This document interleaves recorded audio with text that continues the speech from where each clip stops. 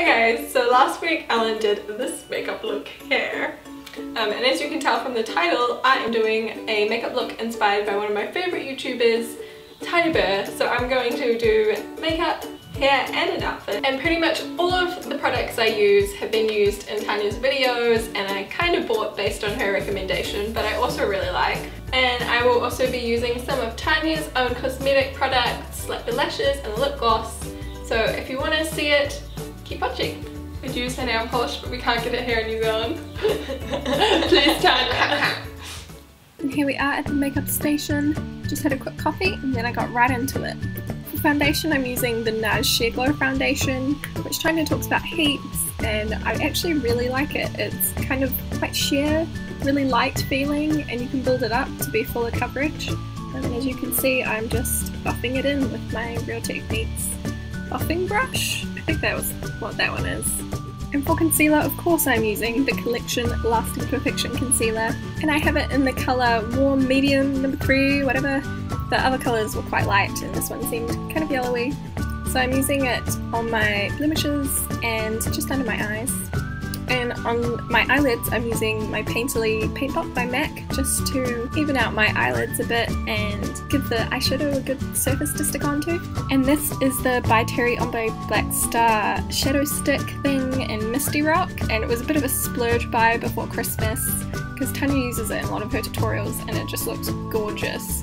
So I wanted to try it out and I love it. I just put it all over the eye, blended it out on the edges with my finger. And then I also blended it out using my MAC 217 a little bit, just to keep it nice and soft on the edge. And then I took it a little bit under my eye as well, because Tanya does that, and it looks gorgeous. To blend it all into the crease, I just use this darker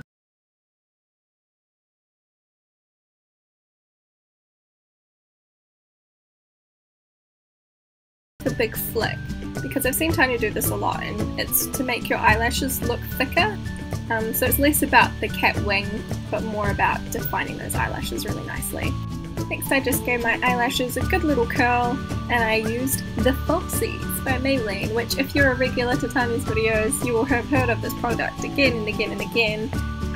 I tried it and it works really well with my lashes, so if you have short lashes that tend to uncurl, this could be a good mascara for you. I also used a few of Tanya's own individual lashes, which was kind of exciting. I got them for Christmas from Ellen. This was the first time trying them out.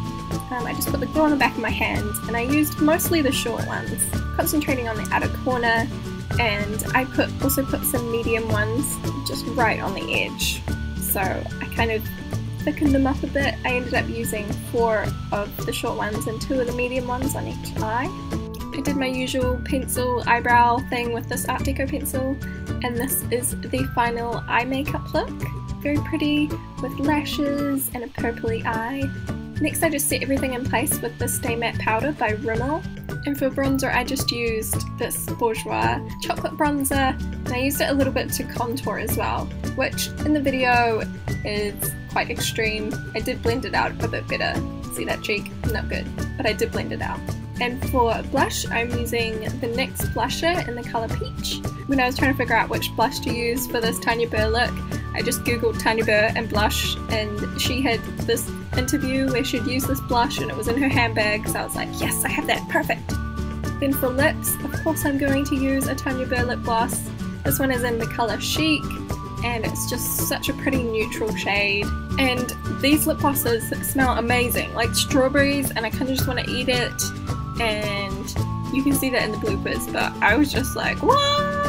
I've never had a lip gloss that smelled this good before. Now onto hair. Obviously my hair isn't as long as Tanya's, but I did want to do a braid inspired by the look she often wears to events. She wears it in a bun, but I just left my hair out and did a braid around the side of my head.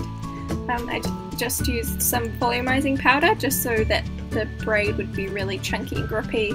And as you can see, I just braided all the way around the side of my head and then pinned it into place, and that was all I did.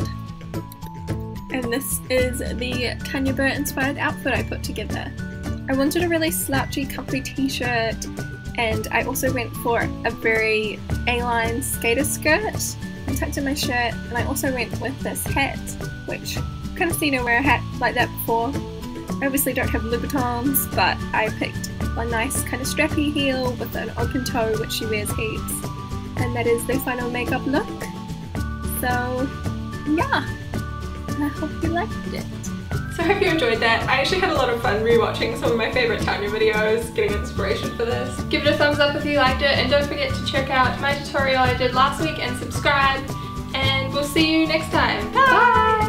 I love Tanya Burr. Tanya Burr inside. Bye. Damn it. Hello people of the internet. Stop. Sup bros. That should totally be our thing. Stop bros. Keep watching. You're not funny. Oh my gosh, it smells so good. I know. Oh my gosh. It's like strawberries. Whoa.